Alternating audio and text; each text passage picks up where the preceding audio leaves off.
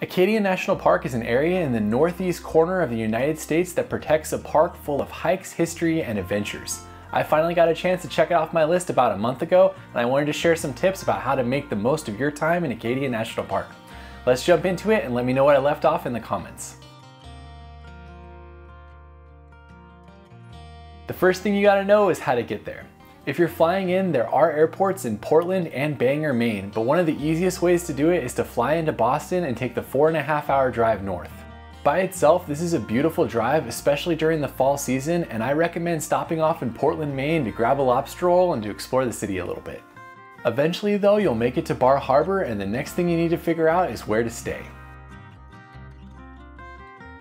I recommend staying in the Bar Harbor area if you can, as it's a great small town with lots of different places to eat and fun hotels. Plus, it's really close to the national park and it only takes about 15 to 20 minutes to drive up Cadillac Mountain for sunrise, or you can even come back to your hotel throughout the day if you just want to rest.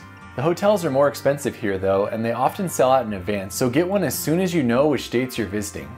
There are a few campgrounds around the area, but note that it does get really cold in this part of the United States, so those are the best options in the summer. Moving on from that, I wanted to talk a little bit about the park itself and its top attraction, which is sunrise at Cadillac Mountain. By far, the most popular thing to do in Acadia National Park is to watch the sunrise, as it's supposed to be the first place in the United States to see the sunrise. Since it's so popular, it does require a permit, and most of the permits come out about 2 days in advance, but be sure to double check that before you go. You definitely need to be on your computer and waiting, as the permits often sell out in 10 to 15 seconds. And for us, that meant 10 a.m. 2 days before we were planning to go up for sunrise. My dad and I were sitting right next to each other, both trying to load the page, and I was able to get a reservation and he wasn't. So note that they do go fast.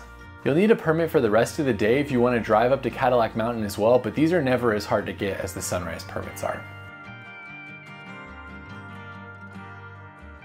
Next up, driving into the park can create its own challenges, as many of the park's roads are only one way. It takes a lot longer to get to things than you would think, so plan for that. And also, many of the parking trails are on the one-way road, and if you miss a spot to park, you might have to go all the way around, which could be 15 to 20 minutes just to get back to the parking area. This is especially true for hikes like Precipice and the Beehive Trail. You get used to this and it's not too bad, but I did see some people who missed the parking area and were really bummed about it. Also, if you don't want to drive in, the park does have shuttle systems that run at certain times of the year. There wasn't a shuttle running when we were there, but be sure to check that if it's something that you want to do. Next up, let's talk a little bit about hiking, as that's one of the best things to do in the park and all over Mount Desert Island. Note that many of the trails here are very steep and rocky, so bring a hiking pole to help you on the trails. Even on the Jordon pond hike, it can be helpful to have a hiking pole if you have mobility issues. To piggyback on the hiking notes, this park is home to the Precipice Trail and the Beehive Trail, two of the more dangerous short trails in the national park system. These trails require you to climb iron rung ladders that are relatively exposed on the side of the mountain. So if you're afraid of heights, you might not want to do these. If you don't want to do the steep parts of the Precipice and the Beehive, there are less intense trails that will take you to the summit of each of them.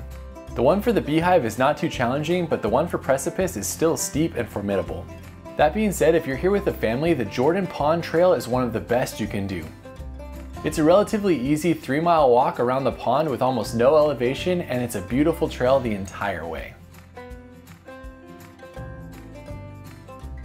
While talking about the Jordon Pond area, we can't move on without talking about popovers. The historic lodge right on the edge of the water is known for popovers, which is like a hollow muffin that you eat with butter and jam. They've been making them for over 100 years here, and if you want to try it, there's normally an hour to an hour and a half wait, even on the weekdays. You can get advanced reservations on their site, so check that before you go to save yourself some time. It's definitely a fun thing to try when you're in Acadia. Continuing on from that, let's talk about food, and there's basically no food in Acadia National Park. This is not a big deal though, as Bar Harbor and some of the other towns do have lots of restaurants that you can indulge in, and they're not too far from the park if you have to drive out. If you're planning a big day of hiking though, you definitely want to bring food, snacks, and water so you don't have to drive all the way back to Bar Harbor to get what you need. For us though, we never really found food to be too big of an issue while we were in Acadia. Before ending this video, I just wanted to rattle off a few more quick notes to make the most of your time in Acadia National Park. First up, Thunder Hole is best viewed about 2 hours before high tide.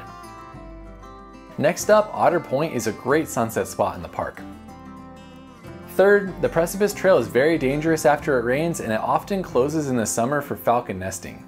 In terms of difficulty, the Precipice Trail is at least 2 to 3 times more difficult than the Beehive Trail. Try the Beehive Trail first, and if you feel okay on that, then maybe move on to the Precipice Trail after. You can see both of these trails on my full Acadia video that I'll link to in the description. That's it for my tips on making the most of your time in Acadia National Park. Let me know what I left off in the comments, and if there's anything big I left off, I'll pin it as a top comment down below. Thanks so much for following along with me, and we will see you on the next video.